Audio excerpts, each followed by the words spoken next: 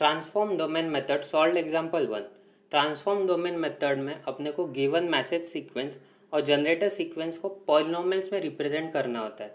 फिर हम लोग को करना होता है मैसेज पॉलिनोमियल को मल्टीप्लाई करना होता है जनरेटर पॉलिनोमियल के साथ फाइनल कोडवर्ड निकालने के लिए। क्वेश्चन देखते हैं। Consider convolutional code encoder with constraint length 3 जो कि हम लोग L से रिप्रेजेंट करते हैं और जनरेटर सीक्वेंस G1 G2 दिया है और एक मैसेज सीक्वेंस दिया है 10011 और इससे अपने को फाइनल कोडवर्ड निकालना है ट्रांसफॉर्म डोमेन मेथड से। सोल्यूशन देखते हैं। सबसे फर्स्ट लिखेंगे m गिवन मैसेज सीक्वेंस 10011। इसको हम लोग को भी पॉलिनोमियल में रिप्रेजेंट करेंगे। हम लोग x में रिप्रेजेंट करने वाले इसलिए m ऑफ x लिखा है। फिर ये जो फर्स्ट टर्म होता है वो होता है x raise to 0, second term x raise to 1, ये x raise to 2, x raise to 3 और ये x रेज टू 4। तो फर्स्ट एलिमेंट लिखेंगे x raise to 0 1, x raise to 1 और x रेज टू 2 कुछ नहीं इसलिए यहाँ पे कुछ भी नहीं लिखा है। फिर जो 1 आता है वो x क्यूब किया जाता है, x रेज टू 3 के लिए आता है इसलिए x क्यूब प्लस 1 है यहाँ पे इसलिए x रेज टू 4। मतलब अपना मैसेज सीक्वेंस क्या बना m of x 1 plus x cube plus x raise to 4। वैसे ही हम लोग अभी जनरेटर सीक्वेंस के लिए लिखेंगे। तो G1 अपना 111 है तो फर्स्ट एलिमेंट है x रेज टू 0, फिर x रेज टू 1, फिर x रेज टू 2। हम लोग ने लिखना 1, हम लोग ने लिखा है 1 plus x raise to 1 plus x raise to 2। वैसे ही अभी थर्ड G2 के लिए लिखेंगे 101, x raise to 0, x raise to 1, x raise to 2। तो G2 of x 1 plus x square क्योंकि एक्स रेज टू 1 वाली टर्म नहीं है। अभी अपने को मैसेज पॉलिनोमियल को जनरेटर पॉलिनोमियल के साथ मल्टीप्लाई करना है कोडवर्ड निकालने के लिए। तो सबसे फर्स्ट निकालेंगे हम लोग C1 of x। C1 of x वो क्या होगा? Message polynomial m of x into generator polynomial. First generator polynomial है अपना G1 ऑफ x, उसको यहाँ पे लिखेंगे। अभी मल्टीप्लाई करेंगे। m ऑफ x है अपना 1 plus x cube plus x raise to 4, वो लिखेंगे 1 plus x cube plus x raise to 4 into G1 of x। G1 है अपना 1 plus x raise to 1 plus x square, 1 plus x raise to 1 plus x square. अभी इसको multiply करना है तो first element और ये सारे ब्रैकेट को मल्टीप्लाई करना है। 1 इंटू 1 आएगा 1, 1 into x raise to 1 plus x raise to 1, 1 into x square plus x square. अभी इस एलिमेंट को इन सारे एलिमेंट से मल्टीप्लाई करना है।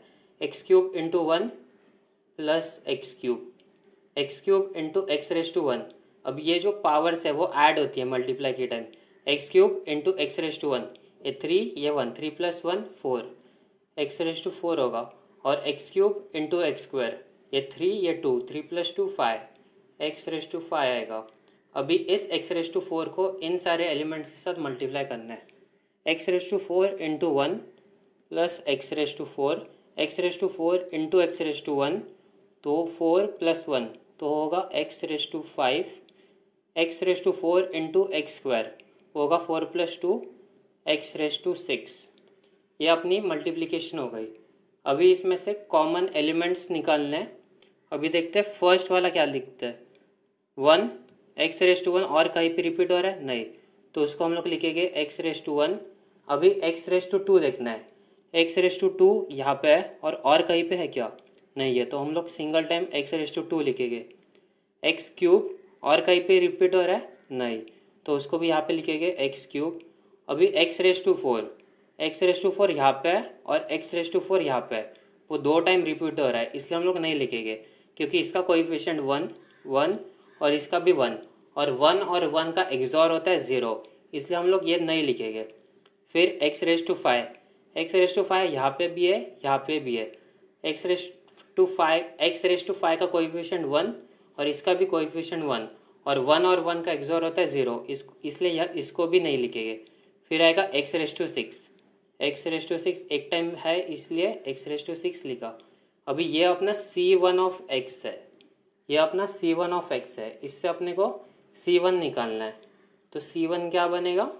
ये 1, एक्स रेज टू 1 है इसलिए आएगा 1, एक्स रेज टू 2 है इसलिए आएगा 1, एक्स रेज टू क्यूब है इसलिए 1 आएगा, एक्स रेज टू 4 नहीं है इसलिए 0 आएगा, एक्स रेज टू 5 भी नहीं है इसलिए 0 आएगा, एक्स रेज टू 6 है इसलिए 1 आएगा। तो अपना C1 है। वैसे ही अपने को भी C2 निकालना है। अभी हम लोग निकालेंगे C2 ऑफ एक्स, तो C2 ऑफ एक्स यहाँ पे लिखते हैं, फिर वो क्या आएगा M of x into G2 of x.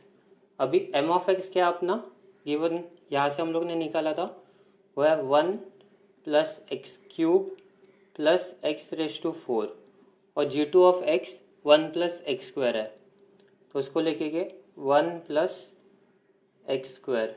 अभी इसको मल्टीप्लाई करना है, 1 इंटू 1 1, इसको ब्रैकेट क्लोज करते हैं, ये 1 into 1 1, 1 into x square plus x square, x cube into 1 plus x cube into x square, 3 plus 2 5, तो होगा एक्स रेज टू 5, और x raise to 4 into 1 plus x raise to 4, और x raise to 4 into x square, 4 plus 2 6, तो होगा x raise to 6।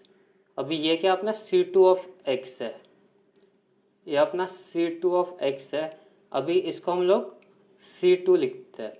C2 कैसे भी लिखेंगे, ये 1 1, एक्स रेज टू 1 वाली एलिमेंट है क्या, एक्स रेज टू 1 नहीं है, इसलिए हम लोग लिखेंगे 0, एक्स रेज टू 2 है तो 1 लिखा, एक्स क्यूब है तो 1 लिखा, एक्स रेज टू 4 यहाँ पे है तो एक्स रेज टू 4 लिखा, एक्स रेज टू 5 है 1 लिखा, और एक्स रेज टू 6 है तो 1 लिखा। तो अपने को मिला C1, अपने को मिला ये वाला C1 और ये वाला C2, और अपना फाइनल कोड वर्ड क्या होता है C1 इंटू C2, ये अपना फाइनल कोड वर्ड है। अभी वैसे ही लिखेंगे, तो हम लोग लिखते हैं अभी फाइनल कोड वर्ड C, तो C1 अपना फर्स्ट एलिमेंट 1, C2 का फर्स्ट एलिमेंट 1, तो हम लोग लिखेंगे 1 1, C1 का फर्स्ट एलिमेंट 1, C2 का 0, तो हम लोग लिखेंगे 1 0, इसका 1 और ये 1, तो हम लोग लिखेंगे 1 1। अभी इसका 1 और ये 1, तो हम लोग फोर्थ एलिमेंट लिखेंगे 1 1, फिर ये 0 और ये 1, तो हम लोग लिखेंगे 0 और 1, और ये 0 और ये 1, ये 0 1, और ये फाइनल 1 और ये 1, तो ये 1 1। तो अपना एलिमेंट, अपना कोड वर्ड अपने कितने बिट्स का है, 2 4 6 8 10 12 14 बिट्स का अपना कोड वर्ड है। अभी इसको वेरीफाई करते हैं कि अपना 14 बिट का कोड वर्ड जो अपने को मिला है वो इतने बिट्स का है क्या नहीं। अपना एक फॉर्मूला होता है वेरिफिकेशन के लिए, वो फॉर्मूला क्या है, n equal to n l plus m minus 1। अभी इसमें n कितना है, n मतलब कोडवर्ड के कितने बिट्स है, कोडवर्ड्स में अपने पास 2 बिट्स है C1 और C2, और एक मेथड इसमें G1 और G2, 2 G1 G2 है, 2 एलिमेंट्स है जनरेटर सीक्वेंस के, तो n भी अपना 2 होगा, और l कंस्टेंट लेंथ अपने को क्वेश्चन में गिवन है 3 करके, कंस्टेंट लेंथ अपने को क्वेश्चन में गिवन है 3 प्लस m अपना मैसेज पॉलिनोमियल में कितने बिट्स है 5, तो ये आएगा 5 माइनस 1, तो इसका क्या होता है 3 प्लस 5 8 8 माइनस 1 7, 2 इंटू 7 14 बिट्स।